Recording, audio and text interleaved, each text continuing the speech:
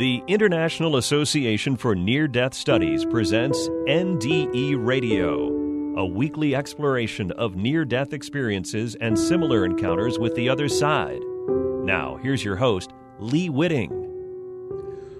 Welcome once again to NDE Radio with me, Lee Witting, whether you're listening by podcast, on TalkZone, or through the archives of our ad-free shows on our YouTube channel. Today's show is part 2 of last week's interview with Darin and Jennifer Hamm. On last week's show, wife Jennifer described how angry and selfish husband Darin had been before his life-changing shared death experience when their beloved 2-year-old Griffin passed away in Darin's arms. If you haven't yet heard that amazing story, be sure to look it up on our YouTube channel.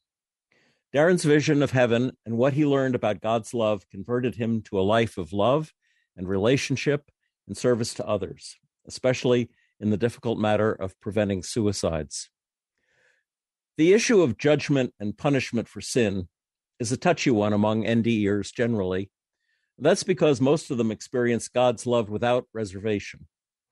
A topic more rarely covered on shows like this, however, is the question of separation from God's love after death and whether such a hell could even be possible. But in fact, there are NDErs who have visited places of torment. Dubbed distressing NDEs by researchers, these are stories brought back from the other side of a separation from the love of others, and especially from the love of God. Most NDErs are what are called universalists, those who believe the love of God is so universal that no one could possibly be condemned to suffering after death. After all, what behavior on earth could be so bad that God would want to have nothing to do with them when they died? Still, there are visions of hell seen by perhaps as many as 1 in 10 of near-death experiences. The reason it's so hard to get an accurate count is that so few NDErs, distressing NDErs, are willing to talk about horrors they encountered on the other side. Still, NDEs should not come as a surprise. One of the first NDE stories in history was Plato's report of a soldier named who comes back to tell his account of what happens when we die. The first place his soul came to was a place of judgment, with temporary rewards or punishments coming to the newly arrived. However, the soldier reported that some souls were so damaged, they were condemned to eternal separation from God's love. It's easy to relate this first judgment to what NDErs call the life review, where the soul experiences the pain they caused others during their life as if they were the other person. It's easy to imagine a soul like Hitler's or Putin's being so ashamed of the pain they caused that they would judge themselves as being forever unworthy of God's love and condemn themselves to eternal separation from the source of love.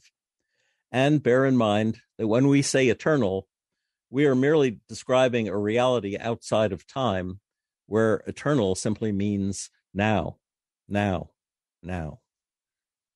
Our return guest today, Darin Hamm, a confirmed atheist till then, did not see any sign of hell during his SDE 11 years ago, when he shared in the death of his 2-year-old, an amazing boy named Griffin.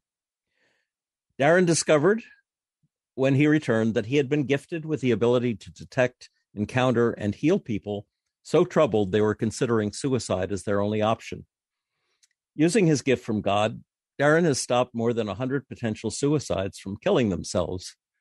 Darin has tried recruiting others to join him in this effort, but so far has failed to find folks with a conviction that God wants this to happen, that suicide is a terrible mistake with perhaps eternal ramifications for the souls that die by their free will choice and by their own hand.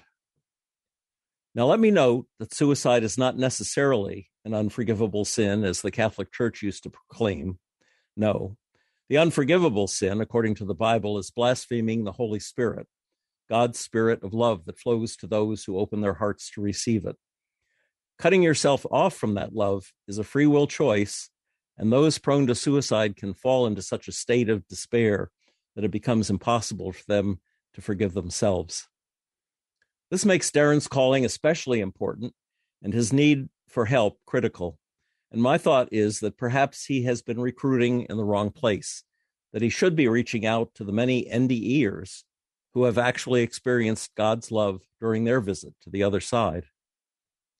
Some Christian churches still debate whether we are saved by faith or by works, but most NDEers have the understanding that it's all about love. St. Paul, who had a near-death experience himself, knew the primacy of love when he wrote 1 Corinthians 13. Many NDEers, I suspect, possess the conviction and knowledge about love necessary to help Darin open the eyes of those contemplating suicide. So, Darin Hamm, welcome back to NDE Radio. Thank you. It's a pleasure, Lee. Darin, when Griffin was so sick, a psychologist friend of your family's had a vision of 7 angels standing around Griffin's bed. Yeah. But she was in a place where she was about to leave the practice of psychiatry because of the high number of suicides that she was encountering. And I wonder if that vision that she had was a prompting to her to talk to you about the kind of healing that you're doing with folks who are thinking of killing themselves. So it's interesting. Those two events are 10 years apart. When she had her vision, she was, I think, rather just slight acquaintance with my wife, and called in the middle of what we were experiencing with Griffin, and saw the 7 angels in Jen and me and Griffin, and asked if everything was okay, verifying her vision. And we said, no, things aren't okay. After that, a relationship had formed, and she quickly left the area, and we haven't really heard from her in a decade. So just a month ago, when she wrote the article for the Epic Times, at the very end, she was kind and said how much it had affected her hearing that testimony a decade ago. And she thought it was time for it to get out, because I really don't tell it. And at the end of the interview is when she said, I'm preparing to leave my practice because there is such an overwhelming suicide issue, even with youth under 12 years old now, that and they've not been able to help people. And I said, it's interesting. That I've been shown how to help. So I explained it, and it made sense to her. So wow. I don't know what she's going to do with it, because it's uncomfortable, and I don't know in a big medical practice. She's a very, very important. I don't know how well it would go over doing something the sort of what I do. It's really not mainstream. Darin, how did you discover that you have this ability to find and help heal those thinking about killing themselves? It was shortly after I was back, and I was home. It's just studying. I wanted to know everything about God. And I was just studying every day, all day long, as much as I could take. I was absorbing, reading Scripture, Old and New Testament, and when I had gone and gotten that Bible, I saw it was an NDE, I suppose, that a gentleman had of hell, and the title was 23 Minutes in Hell, and his name was Bill Weiss. And I had the audio version of the book. I think it was CDs actually at the time. And one of the suicide people actually kept my CDs and didn't give it back. So I no longer have it. But I since I've downloaded, into my phone. But I had listened to it, and it was so, I knew he had it. I knew it was real, because there were so many similarities that were really undescribable, that were the same as heaven, but completely the opposite. So I had to imagine from my experience that there is another place for people who don't want to be with God, that they can separate themselves from his love. So I got really supernaturally, I think it was one of the first times it ever happened, how to break the deception of suicide. So it wasn't long, and it started. It's funny, once you're equipped to handle something, it's funny how it crosses your path constantly, Yes. just constantly. Now, I can't say it's a great thing, but if you love deeply, I think it is. I think it is a great thing. In a way, it is akin to exorcism, isn't it? I mean, there's something that's driving someone in a Yes, it is. self-destructive direction. Yes, it is. And I can give some scenarios that really exemplify that, are really very pronounced. And it's more the more recent ones, since I've gotten better and better at it, that has appeared. That has appeared. Oh. I would call it a deliverance myself. So I don't know how to do an exorcism. I would just call it a deliverance. It's just, in fact, I could tell a story. It's a quick story. Please. I was talking to a Catholic priest, a very wise man. And he was asking me about gifts. And I told him about suicide deliverance. It's so strange to have that as a gift. And he asked me how I do it. And I said, I just break the deception ring. And that's it. That's all I do. And he said, that's exactly right. And we just moved on. It was a very quick conversation. So what is that deception barrier? That deception is, I've experienced, would you like me to tell a story, Lee? Yes, please. So I had a call. They always happen really strange, really peculiar ways, that you can just feel the love of God in it, that he will drive somebody intersecting your life. I had a phone call from North Carolina. I'm in Pennsylvania. And it was after my bedtime. I go to bed early. And I answered the phone, and it was a girl that was hysterical. And she said, God told me to call you. I said, okay. And she said, I'm just heading out to a shed to hang myself.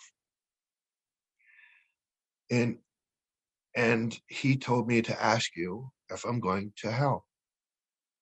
And I said, well, if you're consciously doing that, you most likely are. Would you not do that tonight? I'll pray for you, and we'll pray for a deep sleep, and I will come get you in the morning. And in the morning, we'll get free of this desire. So I prayed, and she went right to sleep. And I picked her up in the morning. And I had taken her to a church. I was trying to get some people there to be able to do this, but there was really no interest. So I ended up having to do it myself. So outside of the church, it was a rare moment where God spoke to me. It doesn't happen frequently. It's normally more scripture-based, from my experience. It's not a lot of off-the-wall things. So he had spoke to me. She had gotten herself involved in a dark, very, very dark world, sexually speaking. And I said, a demon is trying to convince you to do that, isn't he? And she said, I don't know. And I said, well, I believe God spoke his name to me. Does the name Slender Man mean anything? And she just couldn't believe it. In fact, she almost immediately became a Christian. She said, how would you know that? How would you know that? And I said, I just felt God told me that. And she said, I was having an affair on my husband with a man that had a tattoo on his left arm. And it was a drawing, and underneath it, it said Slender Man. And I said, yes, it was a Native American demon, actually. And that's probably why you're so plagued with this desire. And he's trying to deceive you into joining him. So That's just one example. There's hundreds. I thought about it, Lee. There's got to be well over 100. I think last week there was 3. Just last week. What? So then, what happens when she recognizes that that there's something outside of her compelling her to this state of mind? Where does that leave her? Is she then able to cope? That there is a spirit world it's just not this world. That there's more to it in eternity. She actually in that case she did struggle. And it was she no longer was going to kill herself, which was all I am skilled at. So I actually did have to take her to a gentleman. He was the dean of a seminary, of a Pentecostal seminary, and he specializes in deliverances. So I had to take her for help. That was beyond what I could do. Mm-hmm. And he asked me to help him, and I kind of co-piloted her. Honestly, they would probably call that more of an exorcism. I witnessed that, and things kind of went sideways in the middle. So yeah, there's more help that's needed. However, nearly 100% of the time, I just heard of a gentleman that needed extra help and didn't receive that extra help, and it took him a few years. So out of all these cases, well over 100, there was one that followed through with it, but it was under pretenses that someone was going to help him and to get him that extra help, and he did not receive any more help. Well, if you've only lost one out of all that, more than 100, you're batting a whole lot better than a lot of psychologists and psychiatrists are. And, yes. And I would say clergy as well, for that matter, because as a chaplain, as a hospital chaplain, I met several people who had tried to kill themselves and failed, and that's why they were in the hospital, and did what I could for them. But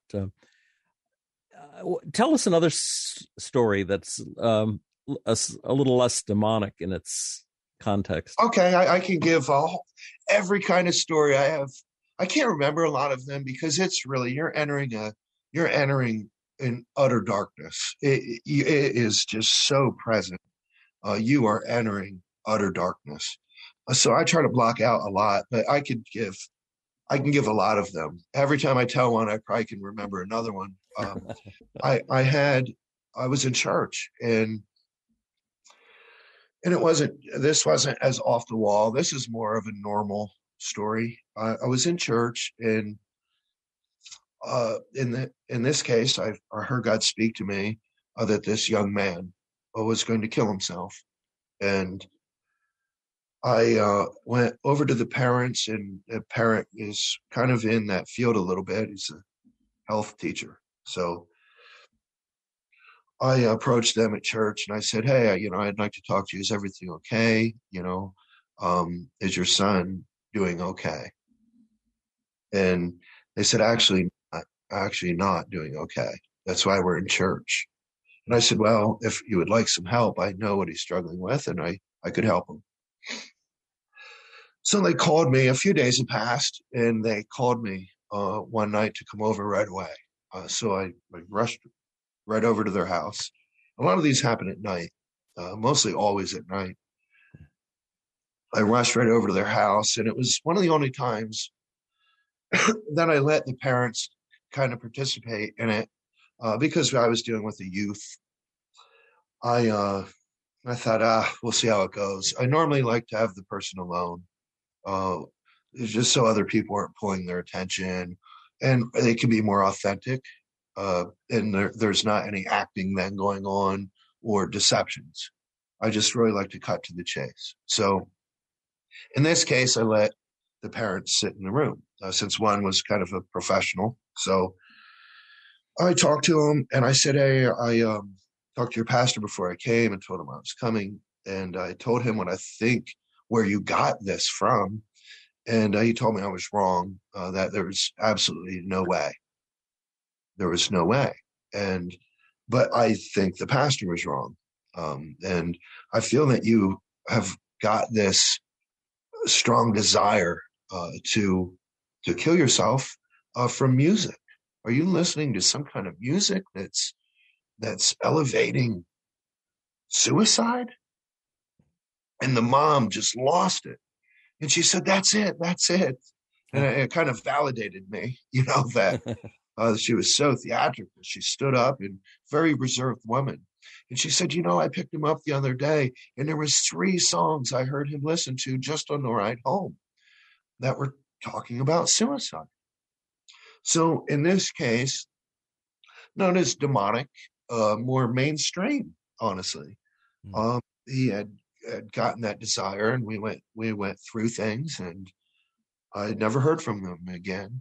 But I did see him on TV as doing something very special last year, that he was on the local news. Yeah. So that was pretty neat. And the father told the pastor, hey, man, I don't know about all this. He goes, I'm ashamed because I do this for a living, and I couldn't help my own son.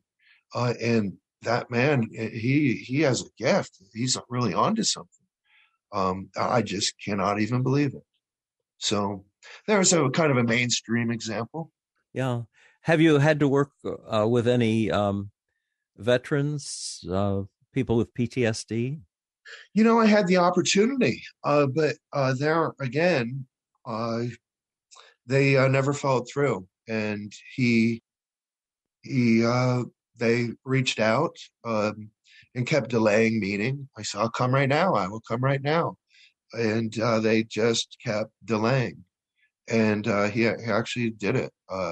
And his son then did it as well.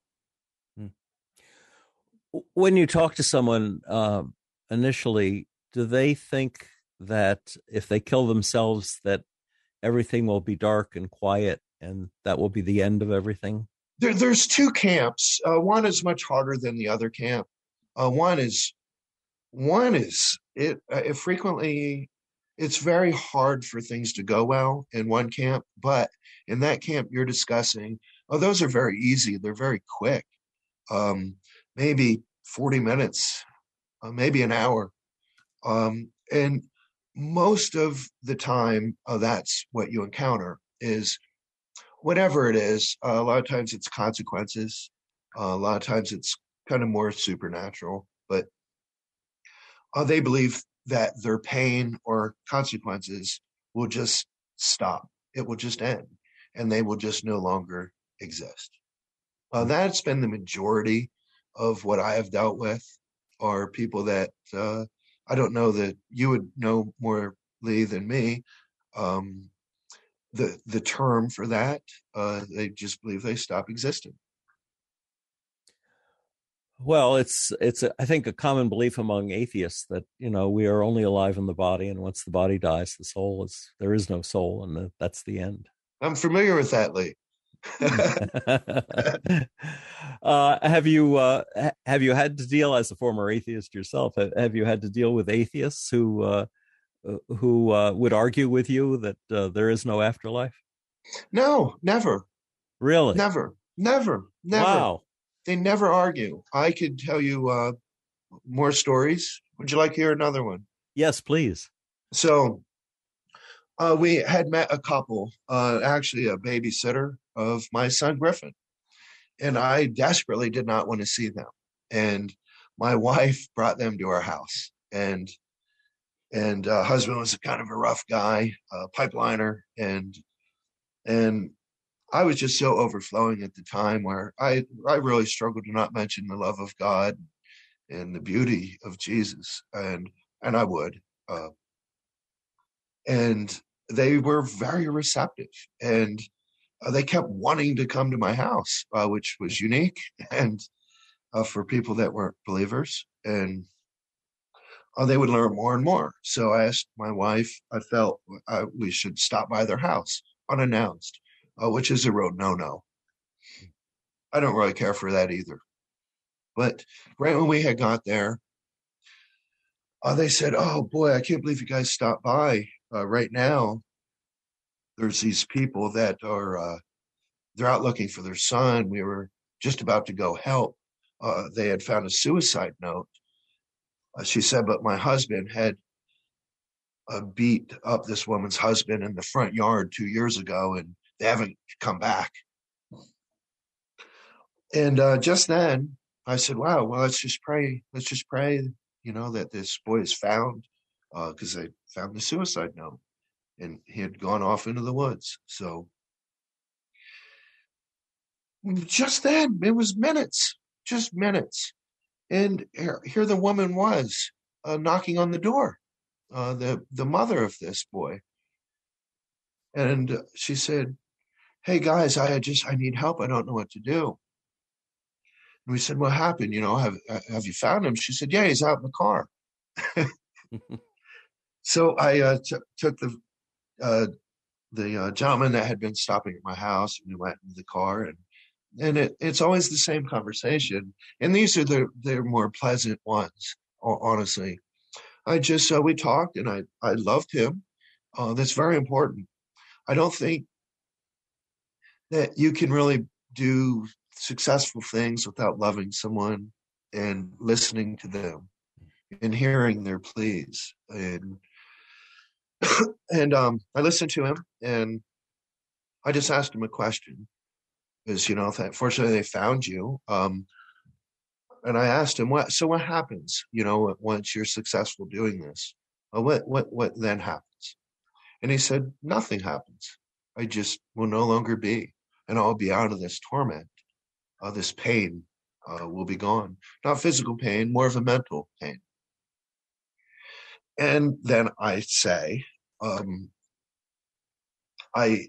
your soul, I explain the soul and how I've been to heaven, and I used to feel the same way, but I've been to heaven, and I can tell you, I promise, your soul will continue on.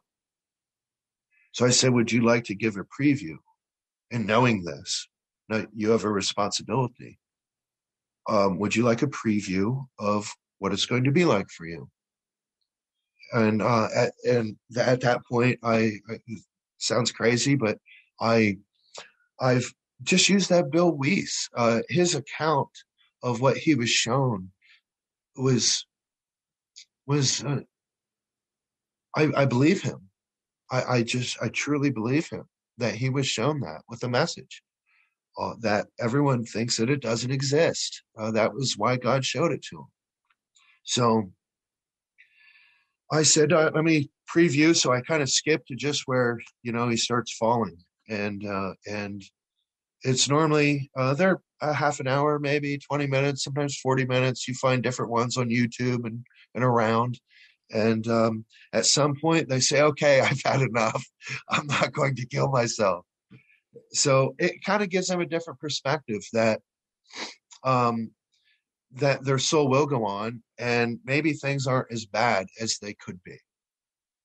When they hear what that afterlife, that is one that is outside of the love of God, what that is like to have the absence of God, an absence of love, what that is like. And that's all. That's all there is to it. Although that's not all there is to it. Sometimes the people need follow-up with someone else. I just do the deliverance, really.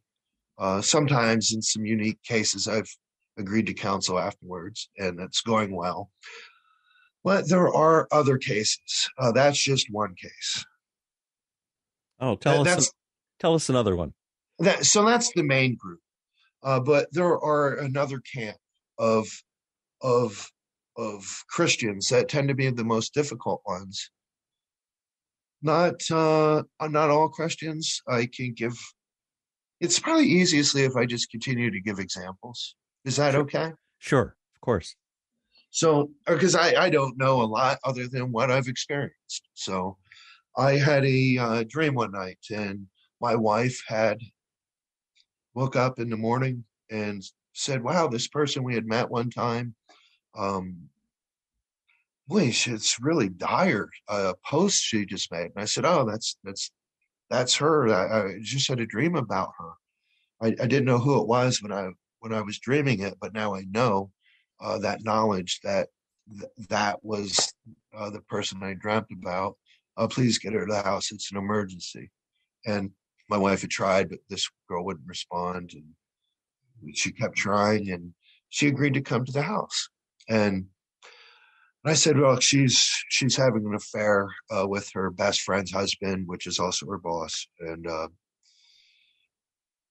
when she tells you that she's tried to kill herself and she's going to try again, please come get me. So it had been hours, 3 hours of talking. They were talking, and I did a study with my daughter upstairs, and I fell asleep. And then my wife came upstairs and said, hey, you're not going to believe it. She was having an affair, and she just said she just tried killing herself.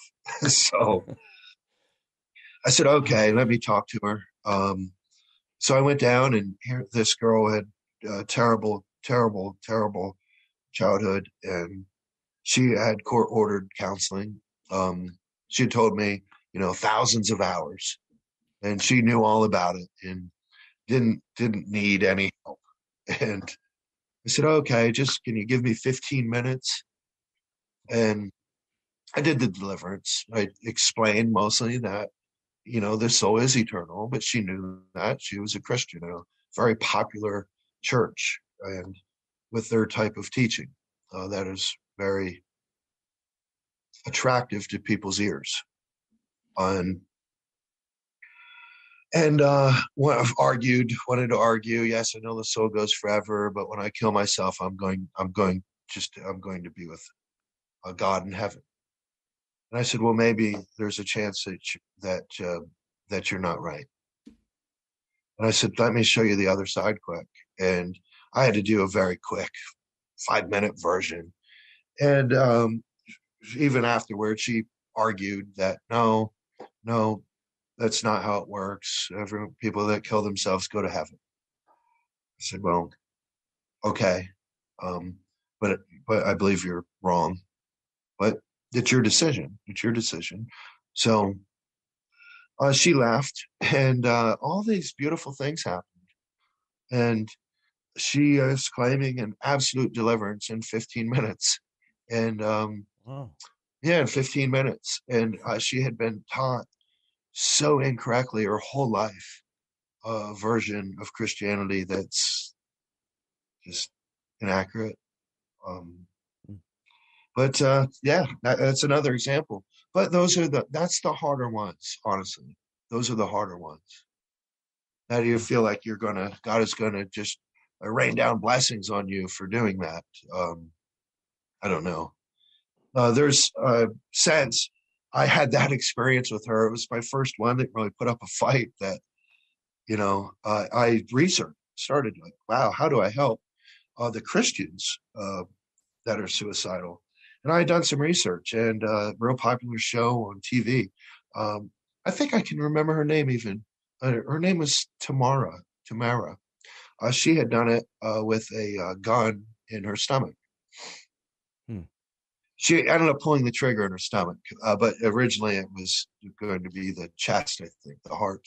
And she experienced hell because she did pull the trigger. But in the last moment, God said, don't do it in the heart or face, wherever she was going to do it, and decided in the stomach instead. And the love of Christ was so profound that he came and got her out of hell and brought her back to life. So I listened to that, and I was like, wow, maybe that one would help. So I shared that with some people. Here's a Christian that did it. And Christ said, please don't do that. Please don't do that. Yeah. There's a couple examples. Those are the harder ones. Yeah. Well, there are even NDErs who say, because they've experienced the love of God, that God would never do anything like that because God loves us so much. But the problem is, and it may be that the Buddhists have the answer for this. When they talk about the bardo and monsters and the hellish situations in the bardo, They say it all comes from our own brain, or, well, I guess I should say from our own mind, that we are self-inflicting hell on ourselves. And if we feel after we die and after we experience an objective evaluation of our lives that we're just not worthy of God's love, we could be doing this all to ourselves. I watched Bill Wies's 23 Minutes in Hell, and he's describing a very traditional Dante-like hell. Yes. And you think, as you're listening, why would God create a place like that? Well, he said it's because demons needed to go to hell. But I suspect that perhaps we make our own hell when we cut ourselves off from God's love. In either case, it's hell. No doubt about it. Yes, and that's exactly what's going on, Lee. You're exactly right. We are cutting ourselves off. It's not God sending anyone. I agree. He wouldn't send anyone. His love I experienced. And even when I was there, I haven't described it because it was a real mystery to me. I thought, how could anyone not be saved when I was in heaven? How could anyone not be saved? I had that thought. And yes, but it's a fact, exactly what you said. It's not God sending anyone. It's not. How about we try a little role playing? Okay. I'm going to kill myself. I'm coming to you. And life's been hell,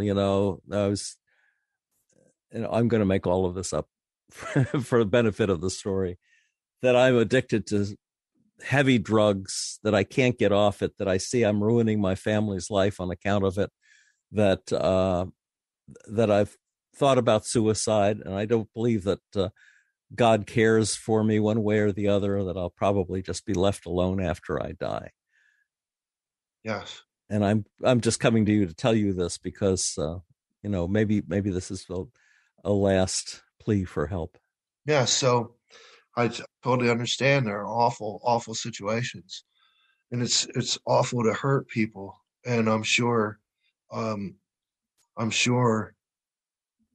it's killing you on the inside, watching the damage you're doing.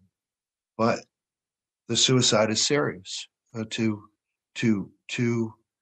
To no longer have any options is what you're saying. That's final. You just want the finality of your life, right? Yes. So, unfortunately for you, your life will continue. You will just be killing the flesh, but you're making a permanent decision for a temporary problem that people that love you can help you. Would you like to at least have a tour of where you would possibly likely be going? Would you like to look at another option on if there's 1% chance that I am right on what you could be experiencing, and it possibly would be worse than what you're currently experiencing? Okay. So then I just cut to I use Bill Wiese, but maybe there's other people that you would know, Lee, that there may be other people that have more concise or more accurate. But Bill is, yes, it's very Dante-like. And I use that. And I just look at the person and love them, and I don't speak. It's very important, that part. I don't speak. If a person wants to speak, I just pause it and let them speak. And I'll answer whatever questions they have. And when they're ready, I just go back into it.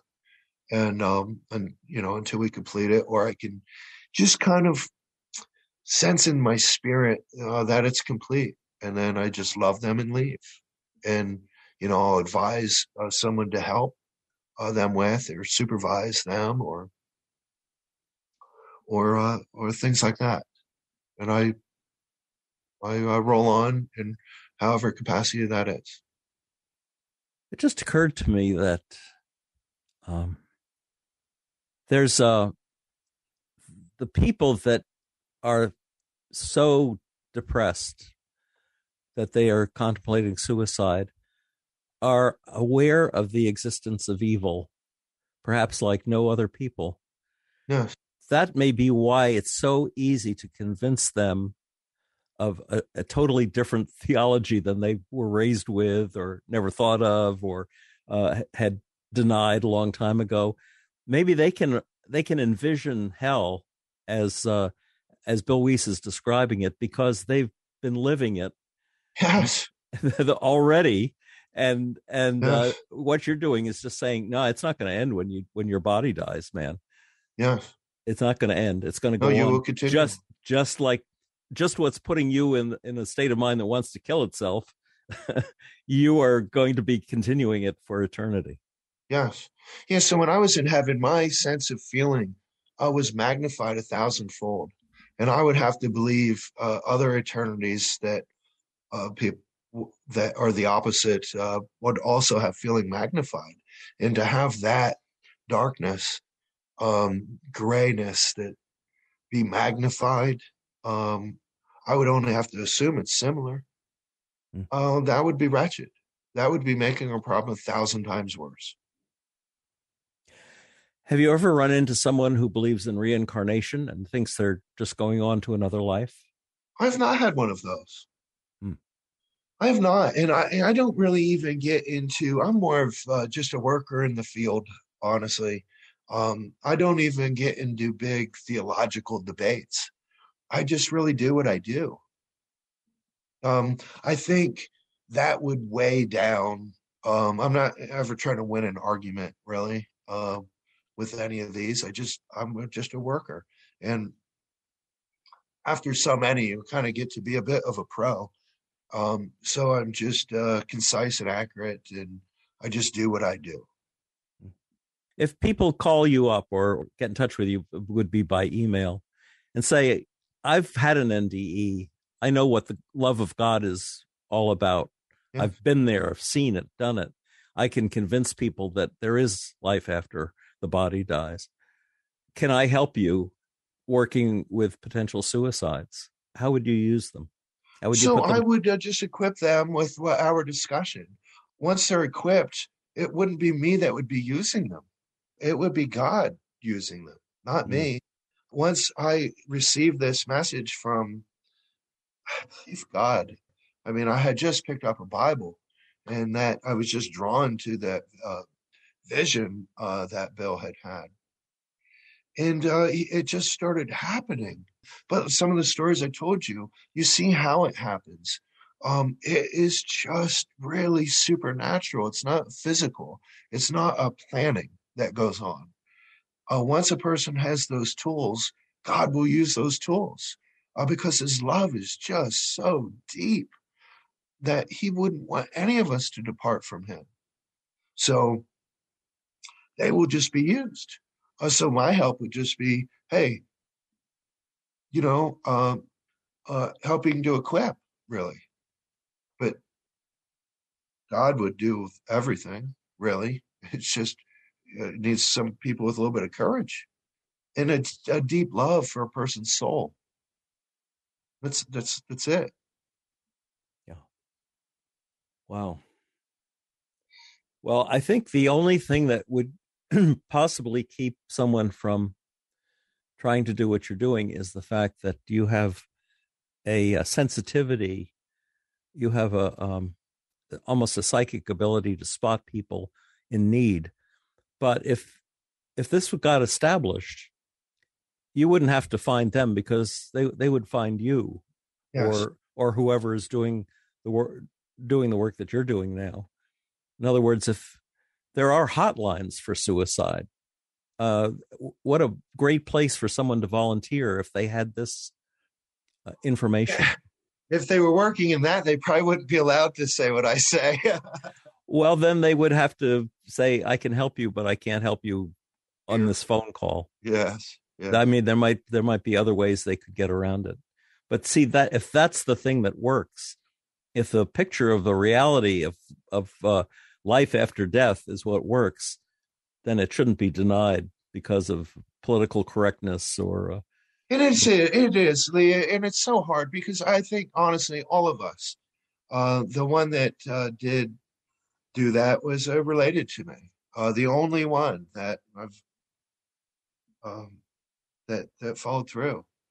I was related, and every family has someone related to them that did this, and it's just not a pleasant thing to encounter. But instead of being politically correct, I would rather love to see this stop rather than because I don't want to hurt somebody's feelings or give them an unpleasant thought, that we'll just let this continue. Because it seems to happen in clusters. Once somebody in the family does it, it seems to attach them and grow to other family members or friends. Well, Jesus experienced that when you're in your own hometown, or maybe dealing with your own family, it's prophecy. Your abilities are sadly diminished because they remember you when. In other words, he couldn't do healings in his own town like he could other places because people would say, "Oh, that's just Jesus." Yeah, very true. And maybe that's what happened in dealing with someone that you knew or were related to. I mentioned the other day when we were talking off the air that it's been reported that people who have tried to commit suicide by jumping off the Golden Gate Bridge, if they happen to survive, hit the water the right way, they all unanimously say, as I was falling, I realized I'd made a terrible mistake. And so I think that's probably, as someone is dying, they can regret and even ask for forgiveness for suicide. So there are some exceptions to oh, absolutely. And there's mental illness, Lee, that there are scenarios. I was counseled by a very, very knowledgeable man that, like you, was a chaplain for a long time. He was a dean for a long time, and he had given his life to the poor. And just a miraculous man. I unfortunately lost him a couple months ago, and everyone's like, "Oh, are you okay?" Because he was 82, but he and I were so close. We would spend every other day together, really. And he had all these doctorates in deliverance work. So that's what he did. And he counseled me one day, and he said, "Darin, you can't throw such a blank statement out there because you're wrong." And I said, "Well, I could be wrong. I just know what I do, and I know the fruit of it. I'm not a theologian. I just do what I was instructed to do. I follow orders well, I suppose." And he said, "Well, Darin, I worked in a mental hospital for a long time.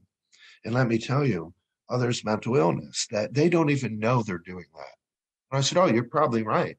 I'm not really an arguer. So not anymore anyways." Well, so, yeah. So there are, hey, and look, none of us are the judge. I'm not the judge. I don't want to be the judge. I don't even want to know, really.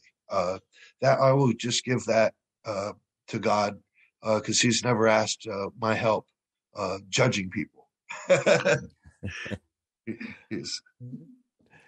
And we probably all wind up judging ourselves anyway. When we're in the objective light of God, we can't lie to ourselves anymore.